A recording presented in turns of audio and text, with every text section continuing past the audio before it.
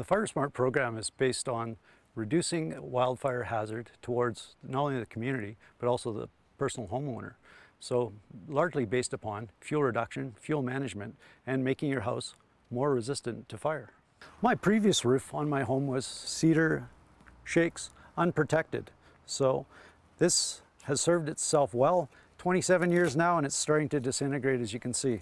So it was time for a new roof. And when it's time for a new roof, maybe give a non-combustible roof some thought in that process. Most homes in a wildfire event burn as a result of embers seeping onto the roof of cedar shaked homes. So what we're going to do is we're going to apply heat to all these different types of roofing materials. The tin, the asphalt, the concrete, and the cedar shake, which was removed from my roof. And we'll do that by direct flame contact with a propane torch.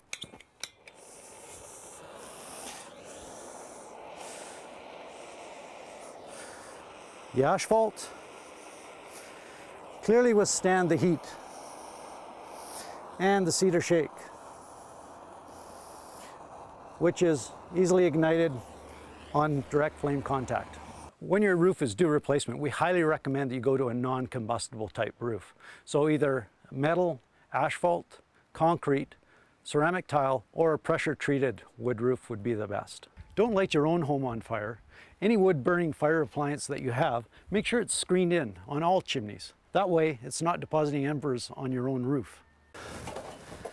Another couple items that are easy for the homeowner: clean out your eaves troughs annually. Embers can get in here and actually ignite this material and ignite the wood underneath, even under a combustible or non-combustible roof.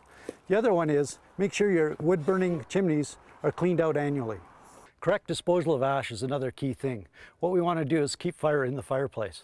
So when you scoop out your ashes, put it in a non-combustible pail.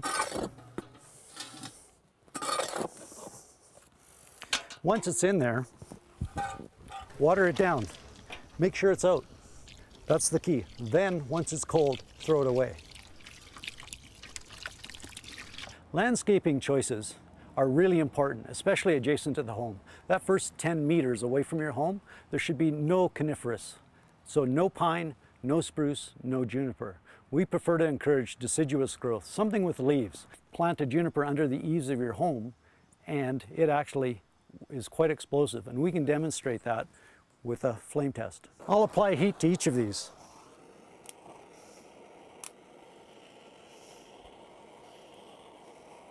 Quite resistive.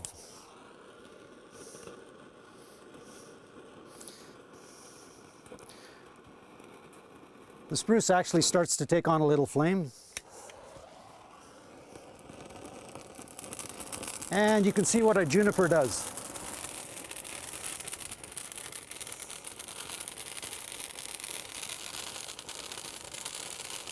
Make sure that all under decks and under roofs, the eaves and the soffits are all closed in. That'll prevent embers from extending into dried lumber where it can ignite your home again. At one point, I used to store my firewood along this wall, and now I've moved it to the other end of the property where it's no longer an ignition risk for my home. Back here, I've placed rocks down, non-combustible. The fire can come up to here. This way the home protects itself.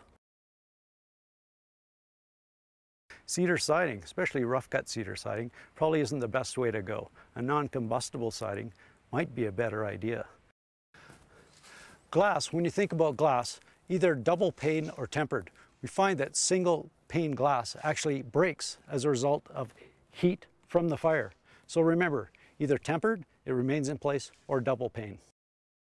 Should bad things occur, every homeowner should have enough hose and a sprinkler system to be deployed up on the roof in order to pre-wet your roof and the surrounding area to suppress embers. Should they land, they will be extinguished or at least put out. With this sprinkler I've devised, we can deploy this right from the ground onto the roof.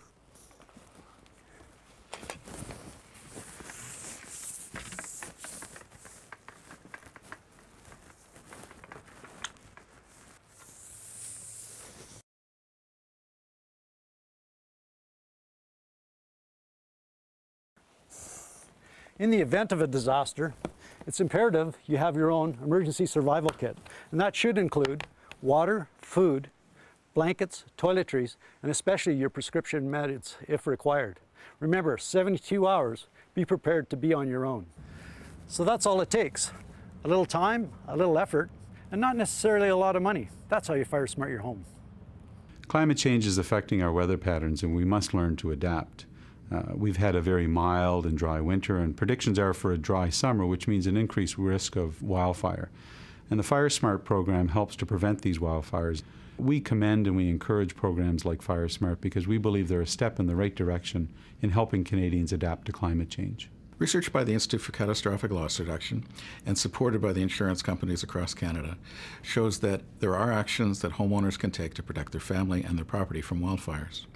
In particular, the FireSmart program is Canada's national program for wildfire safety. The program is backed by governments across Canada, insurance companies, and others interested in reducing the risk of wildfire damage.